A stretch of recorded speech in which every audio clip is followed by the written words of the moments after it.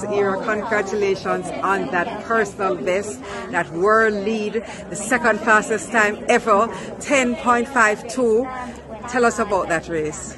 It's 10.54, but I mean, I have to give God thanks. I crossed the line healthy. I was a little bit tired after the championship, so not knowing that I will come out here to get another PB. So I'm really excited and grateful at the same time. This time, does it make you feel that you can go after that world record? Yes, because I ran 10.61, I ran 10.54, so that means I am close, of course. So there's some more work to do, so it's a target, of course. Running on this track, this has always been a fast track. Did you feel it? Did it make a difference, or as a runner?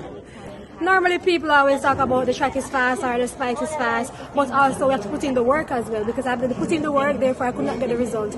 So therefore the track versus my speed and my work, I would say yes, but it feels good, the track feels good. My first time competing here after the refurbish of the track, so it feels good to test it up before the World Championship.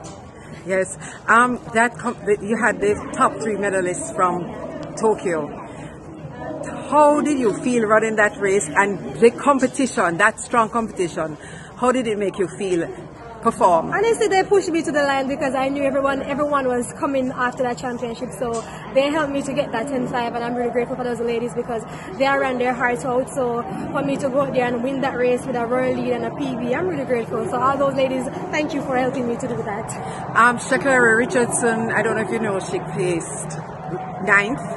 She came out and said something that she was ready, she got some rest and she was coming for you ladies. I wasn't paying the mind, but no comment about that. Okay, congratulations again, Thank Elaine. you. And what's your next step?